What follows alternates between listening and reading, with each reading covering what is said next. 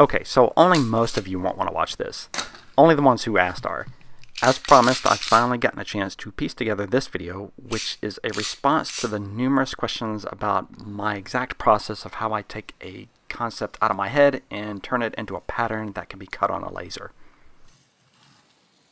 Even if you've only been watching for a short time, you've seen that I fully incorporated laser cutting and engraving into my work. And taking a rough sketch from paper to a precision cut piece of leather is a bit of a process. And let me note, I'm not saying my particular process is the right way. There's actually several ways of doing this. This is just the way that works for me and the one that I use. For all you digital designers out there, if you're watching this and see me doing something inefficiently, or you just know of a different or easier way, shout it out in the comments. The concept here is for us to all learn. So my friend asked if I could make a shoulder holster for his Beretta Centurion. So that's going to be the subject of this video.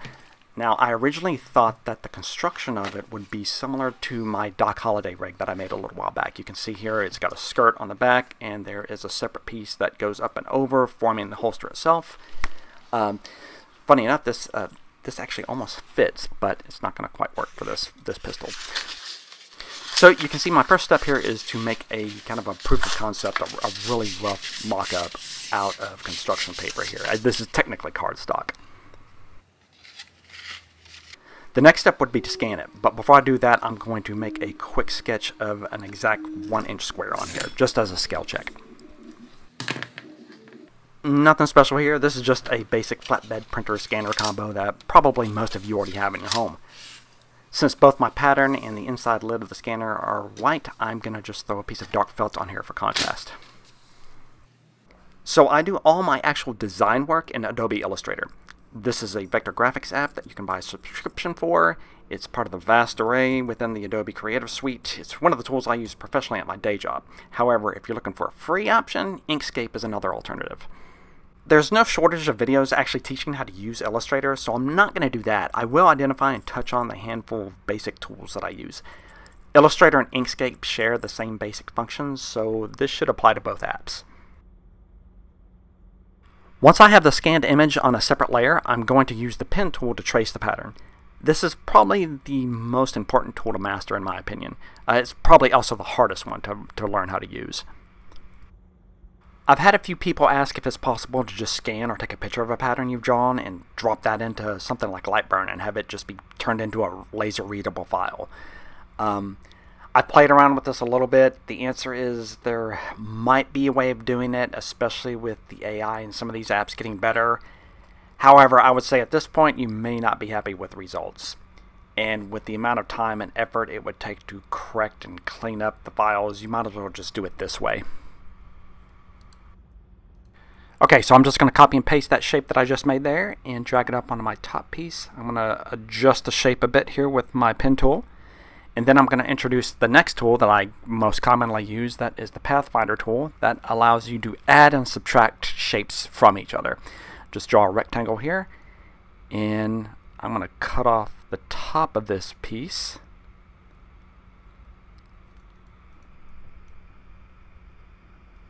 There you go. This holster will have a welt. Let me go ahead and trace that out here with my pen tool again. I'm going to speed this up just a tad.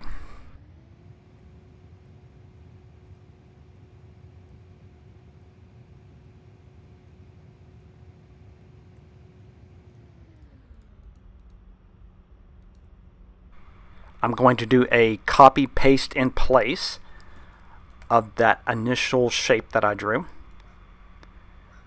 And let me actually just change the color of that just to see what I'm doing. Okay, I've got an orange one and a red one. So there's actually two of them sitting right on top of each other. Now I'm going to take that welt shape that I just drew and I'm going to use the Pathfinder tool to combine those, and there you go. Now I have my welt. Now my welt's going to be a couple layers thick, so I'm just going to make a couple copies of those. I'm not ready to cut into leather yet. First I'm going to make a prototype with this 3mm craft foam. this makes a good, i.e. a cheaper alternative to leather. Before I can use the file, I've got to export it out as an SVG. A lot of people will be using Lightburn for this part. I do have a subscription for Lightburn, however I'll be using my P2 laser for this, and xTool has their own free workspace software that you can use to run their machines. So I've gotten into the habit of using that.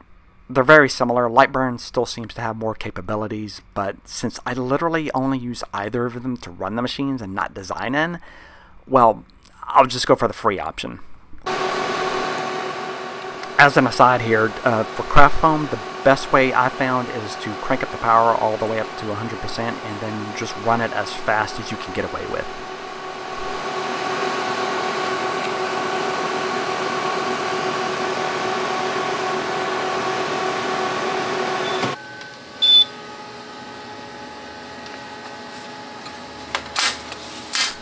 And it looks like I turned it up a little too fast.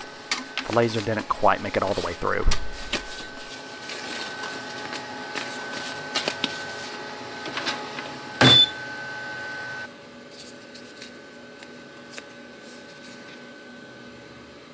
So at this point, I discovered two things. First of all, that front piece, that top piece that was going to make the holster is too short.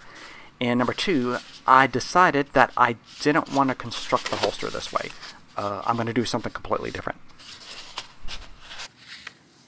No problem, I just outputted another one of the main holster panels here, but I will need it to be shaped slightly differently. So I am going to just make a quick tracing on here of how I want it to be shaped, and then I'll run it through the scanner again.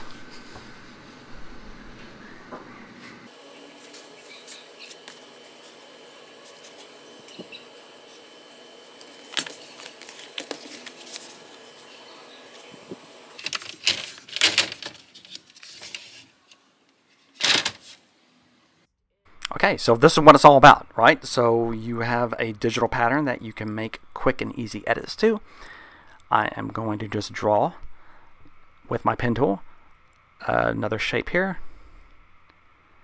And I'm going to leave this, I'm not going to speed this up, I'm just going to leave this in real time so you can see how quick I can actually do this.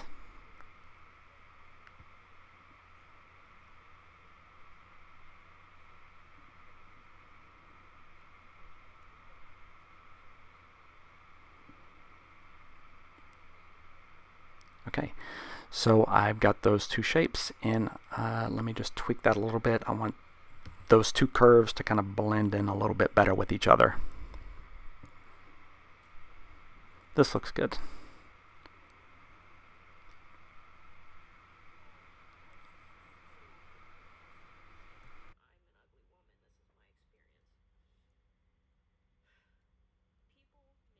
All right. Okay, then Pathfinder.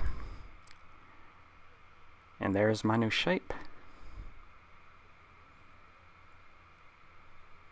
There you go. Oh, can you see what's happening here? I'm still running my laser too fast. It doesn't have enough time to actually make it through the craft foam. I'll have to slow it down a little bit more next time.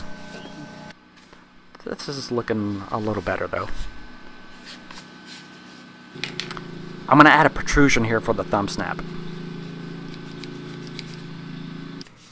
And I'm not even going to scan it. I'm just going to eyeball it directly here on my screen. And again, here I'm just using my pen tool and my Pathfinder to make subtle tweaks and changes and making shapes and combining them together. I mean, you can go all day with this stuff.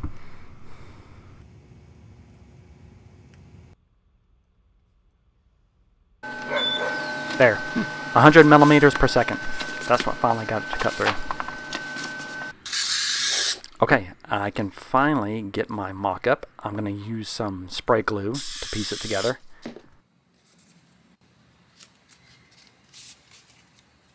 Okay, at this point, I'm liking the balance of it, but you know what? It's just too long. I'm going to do a chop job on it and cut some off.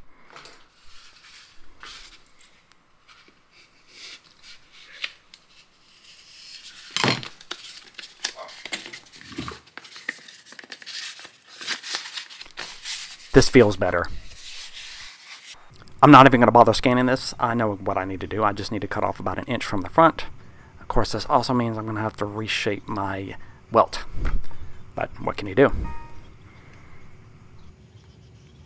How about some stitch holes? It's always convenient when you have a multi-layered stack of leather like this, have all matching and aligned up stitch holes. So what I'm going to do is I'm going to use the offset path function on Illustrator, and I'm going to do an offset at 0.14. Okay, I realized after editing that this might be confusing. The settings I'm throwing out here come from a trial and error process of me matching the stitching chisels and the needle size I've traditionally used for like everything. You'll have to play around with these yourself to find out which settings work best for you. So, now you know. And then I'm going to take that path and I'm going to give it a stroke weight of 3. Gonna put the caps at rounded, leave all these the same. I'm going to make it a dashed line. I'm going to have a dash of 0.25 and a gap of 11 point. And since this pattern doesn't really have any sharp corners, your align options here, just pick whichever one looks the best. I'll need a line of stitching right here, and I'm just going to use my eyedropper tool to make that the same as all the rest of the stitches. Okay, this is a technical thing, but I can't leave that dotted line a dotted line. I've got to outline stroke. That turns it from a dotted line into a bunch of circles that the computer can see. Hey, and if any Illustrator gurus out there can explain to me why sometimes the dotted line does this when you outline it, I would love to know. Sometimes you get these malformed circles. It's no big deal. You just have to check for them and just kind of replace them. I want matching holes for my welt stack here, so I'm just going to align my welt piece with my main body panel here, and then I'm going to just kind of drag and select the welt and all the holes within it and do a drag copy here. There you go. And now I have a welt with matching stitch holes. And let me clean this up. I don't need stitch holes everywhere, so I'm just going to go through and select all the ones I don't need. I don't think I'm going to need one. Let me see. I'm not going to need this one. Come on, there you go. And I probably won't need this one here. Come on. Well, select. There you go. Okay. And do the same thing with the top piece. Going to line those up and select, do a drag copy, and there, now my top piece has all aligning and matching stitch holes. Let me delete the panel there. There you go. Okay. Okay, this isn't necessary, but I like to select everything on a particular piece and make it a compound path. This can help selecting those pieces in Lightburn or Creative Space or whatever you're using to run your machine. It also has the benefit of turning all my stitching dots into little circles. I think they get cut a little bit better this way. And make sure to flip your pieces so that you have your flush side and your grain sides orientated properly. Okay, now I'm ready to actually cut leather.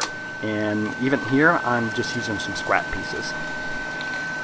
You know, we've made our mock-up out of craft foam, but until it's actually made out of leather, you still don't know exactly how it's going to fit. There's no stand-in for the real thing. So, again, I'm just going to use some scrap leather for this part just to make sure that everything is jiving.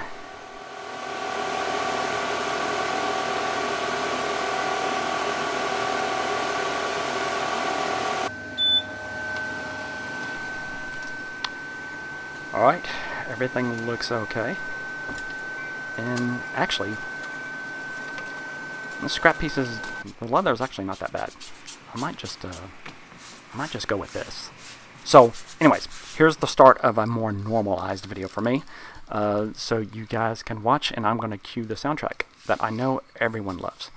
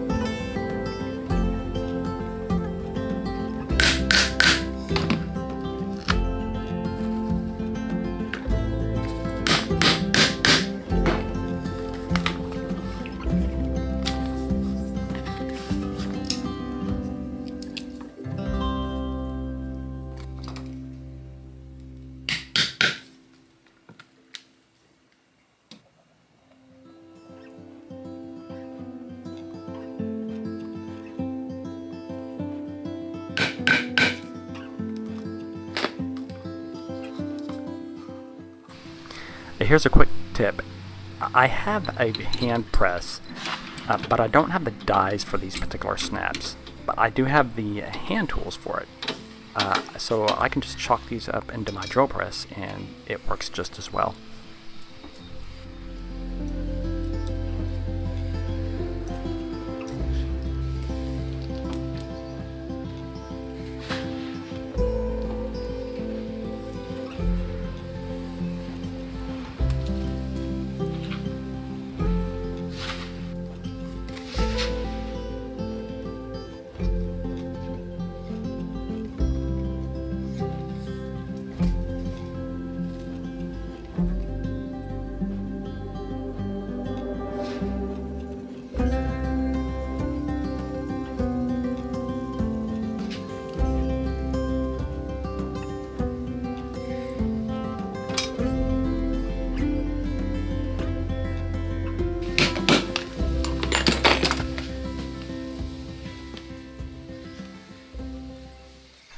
Obviously, this is just the holster part of the shoulder rig. I need to build the rest of it. And if you want to see how that comes out looking, you need to check me out on Instagram. When I film my project, it basically doubles the amount of time it takes for me to get it done. So I've already had this guy's pistol for quite a while now, and I need to get it back to him. So anyways, if you like the video, make sure to hit that like button, leave a comment, subscribe, and I will see you on the next one. Thanks again.